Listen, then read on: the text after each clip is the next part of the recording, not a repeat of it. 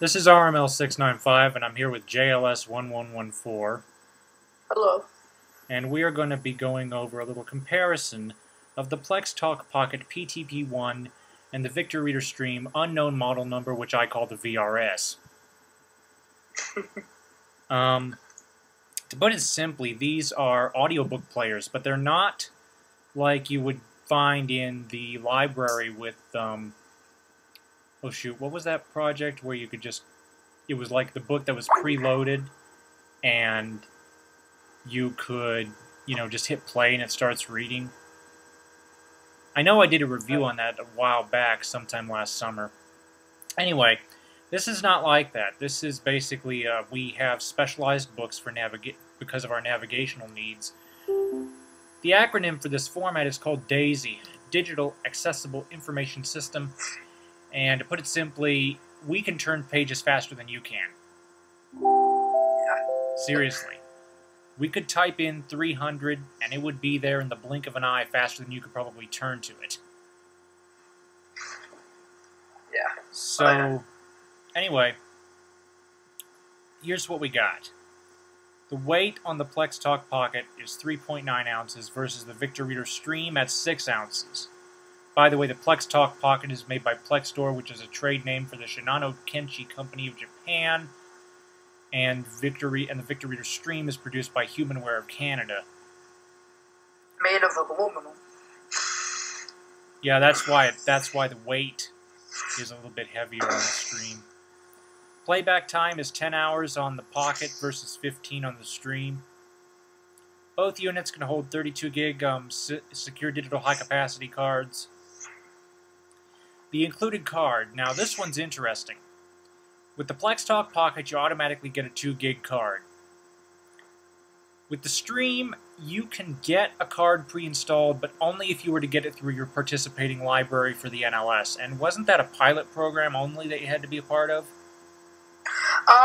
No, I didn't have to try it to get it, but in my situation. Well, what I mean, didn't you have to be like part of it? Because I know that they had a beta program going on for the Bard service before it went into full swing. And for those of you who do not know, BARD stands for Braille and Audio Reading Download. The NLS is the national library for the National Library Service for the Blind and Physically Handicapped. Oh, you're right.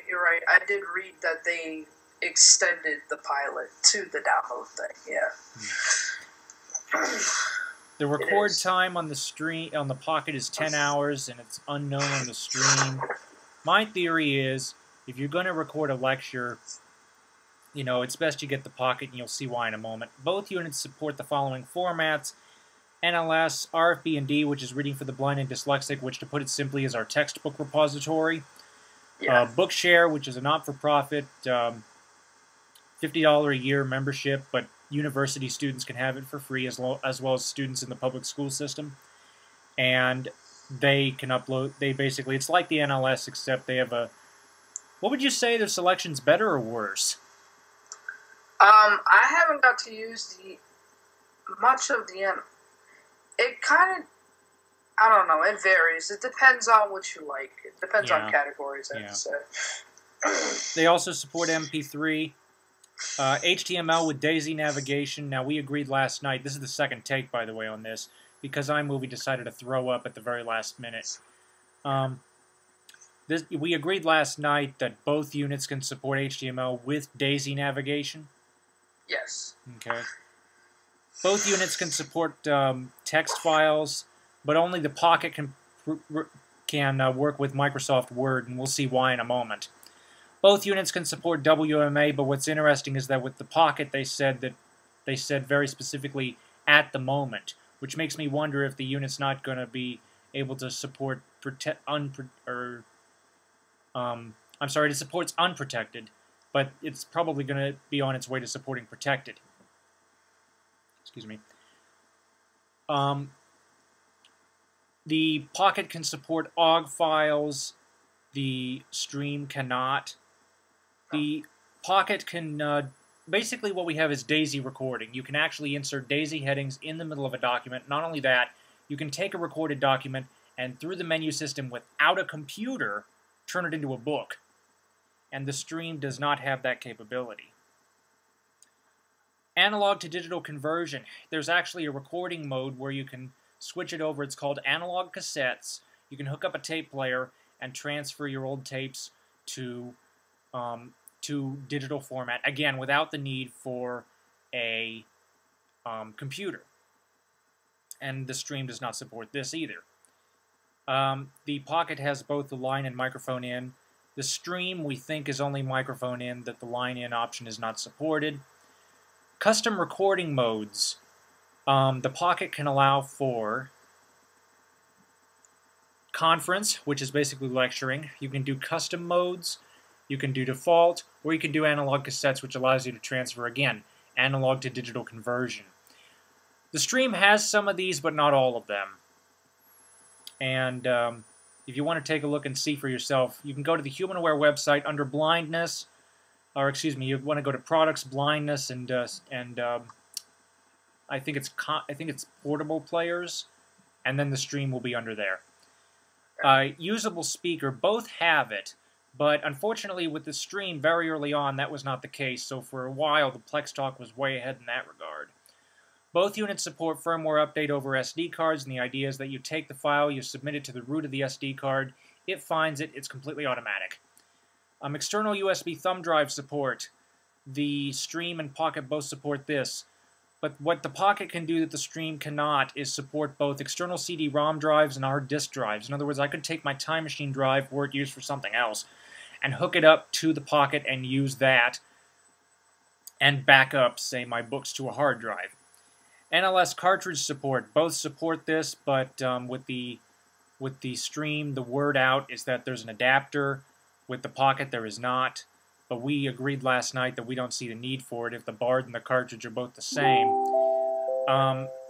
The operating system, well, at least for us, because we're both computer savvy, but if you're somebody who has a stream and doesn't want the NLS's player, but still wants the cartridges, that, you know, you could do it like that. Yeah. And finally, we've got our operating system. It is unknown on the stream, and for the Pocket, it is Windows CE. And for $359 for the stream, you get the Pocket, excuse me, you get the Pocket itself, you get a carry case, you get earbuds, and the power adapter. And I can't remember if you get any paperwork or not. And the Pocket is and the stream is $329.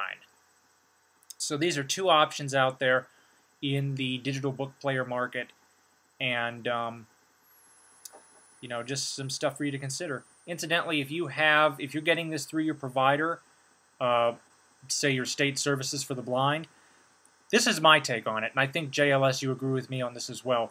If you're an audio buff, then you should get the Pocket, hands down. If all you want to do is listen to books, then perhaps the stream might be your better bet. The battery life's a little bit longer. The unit itself is a little bit heavier, but that's because you get it's more rigid. But you know, each has their strengths, and you have to weigh them out very, very carefully. At the time when I got the Pocket, I got it because, again, like I said, until the most recent firmware update, I was told that the speaker on the stream wasn't very usable, and also the recording options were not quite as advanced as the Pocket. I've had it now for a little over a year and a half, and the stream has come a long way. But again, you need to weigh this, you know, and see what you think. JLS, we've got about a minute left. Anything you want to add? I do agree. If you really want the advanced recording, then you do need the PlexTalk. But if you just want to listen to books, then get the stream. But yet I have realized that the stream seems to be a lot more popular when people go to use audiobooks lately. Now, the websites for more information are PlexTalk.com. You want to click on the English link. And then for the stream, it's HumanWare.com. Yeah. We are about out of time. Thank you for watching. Insults against either of us will get you blocked. Questions, just email either one of us, JLS1114, or myself, RML695. Thank you for watching, and have a nice day.